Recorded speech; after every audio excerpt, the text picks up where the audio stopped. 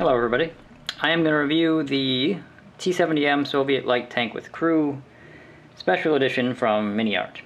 I've never built anything Mini Art before, so we'll see what they're made out of. The deal with them recently was they had to relocate from Crimea to Kiev. Apparently there's some stuff going on there, which we probably all know about. And so they moved their headquarters. And in doing so, they've gotten now a European plastic supplier versus an old Russian one, and the complaint about their older plastic was that it was brittle, and I'd never seen it, so I don't really know.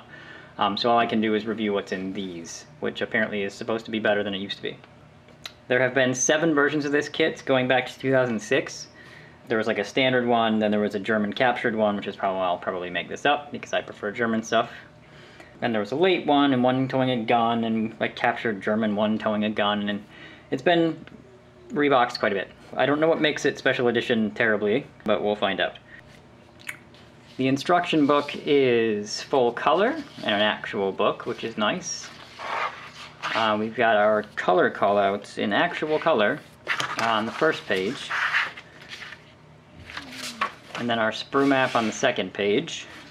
So the beginning seems a bit simple. We've got the tub, we've got one large rear section. No, that's the center actually, that's the whole upper hull. Some spare wheel going on, a little bit of vents. That looks like PE because you gotta bend it. That's some respectable amount of detail going in here. This is not anything you can just crank together. The size of it makes me think so. There's actually quite not that much plastic in here, but the wheels all look like single piece swing arms, so it's torsion bar. Got a little bit of fiddly stuff up here. Okay, so headlights, drive sprockets, a larger PE piece, and the mufflers going on. Here they're telling us to do tracks, which are Indie Link, fenders, stowage boxes with quite a bit of photo etch on there. Here's our gun, so that's breech. Very similar to a T-34, it's fully closed. There's our gun, and then our turret goes together. It's a very, very small little turret. Looks like it's got some kind of double hatch thing where you can have a large piece swing up or just a little cupola hatch.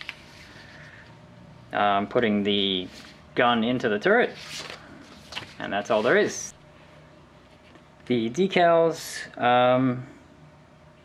they're made by Mini Art themselves, so since I've never used them, I can't really judge.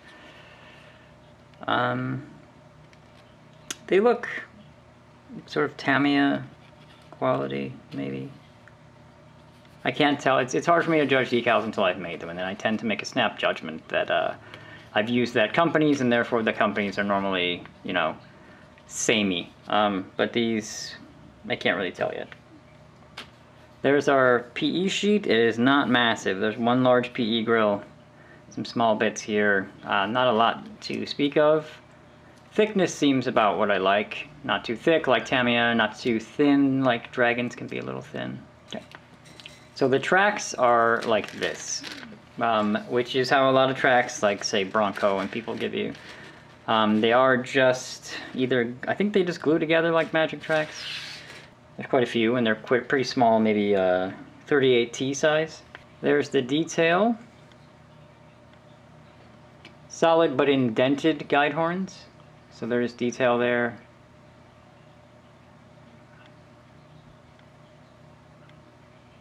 They look good to me. The only connection points are on these 3 parts, which would be relatively easy to sand by the look of it.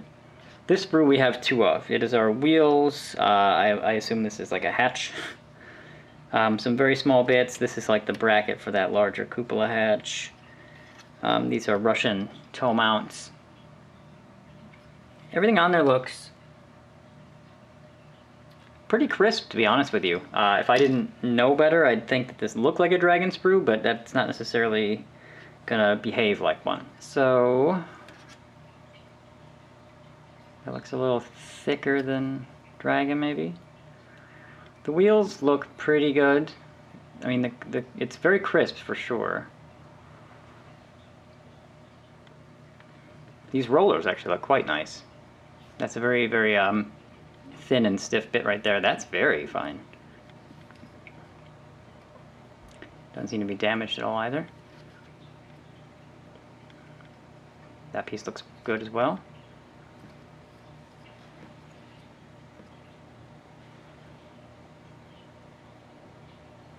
There's a small amount of, I'm not sure what I'm looking at. If I can help, well, no, can't get you any closer than that. It's like a marring on the plastic. I'm not sure if that's damage or what that is. There's our swing arms, back sides of the wheels.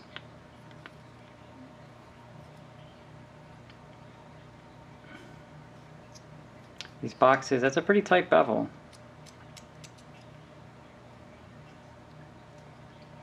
It's not bad.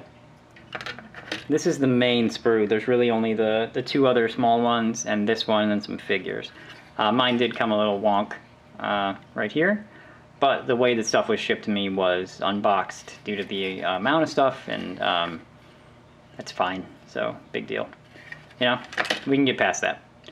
So we've got hull tub, upper hull, fenders, turret. Like, I mean, this is the majority of this tank, right? So then there's our exhaust, there's a shovel, I think it's an axe, breech, mantlets.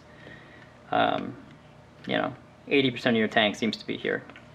So that looks like the headlights thing, I'm guessing. Looks alright. There's our fenders. The detail certainly is there. I mean, that seems decent. It did break in transit, but hey, it made it here from Ukraine, and I'm okay with that. Let's see what we got. Looks like parts of a jack, maybe? Sorry, everything I see German parts, because that's what I build the majority of. Now, is that flash? Sure does look like it. Got a little bit of flash right here. And on that cupola right there. Luckily, it's in a decent spot. This one might be a little bit harder to get. But it's not too bad. It's on there as well. There's our turret.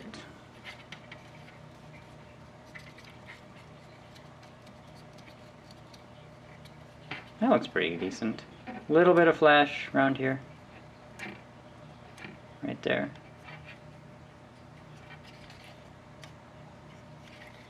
The detail's there though. Okay, so trying to pick that up in the light. There's a bit of, I'm not sure, like a texture right there, if you can see that in the rear of the turret.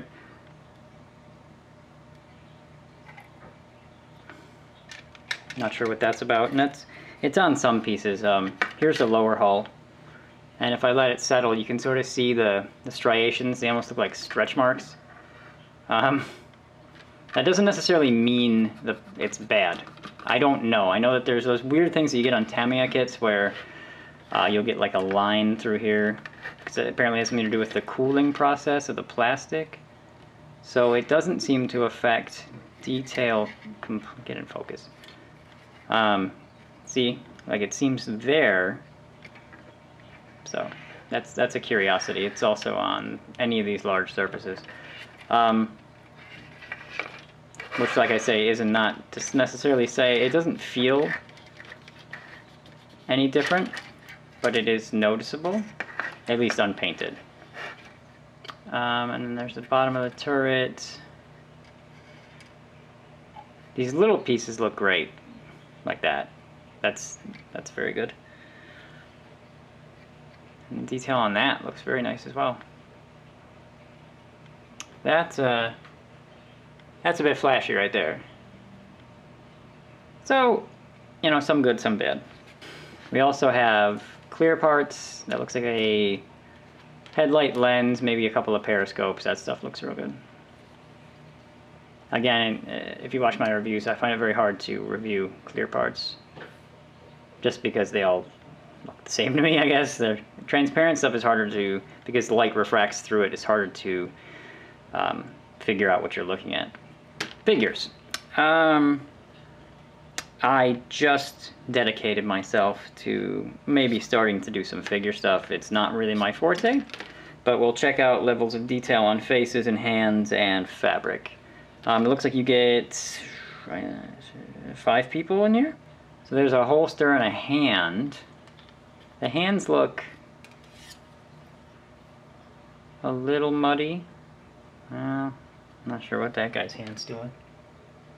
I think his hand's a lot muddy. Oh, his boots look pretty good.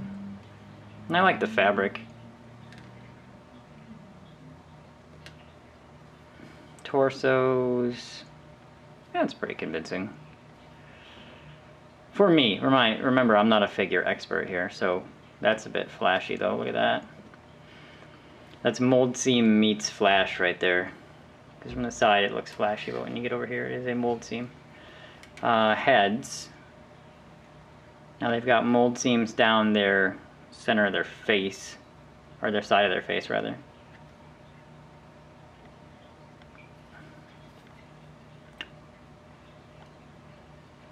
Can't really speak much to,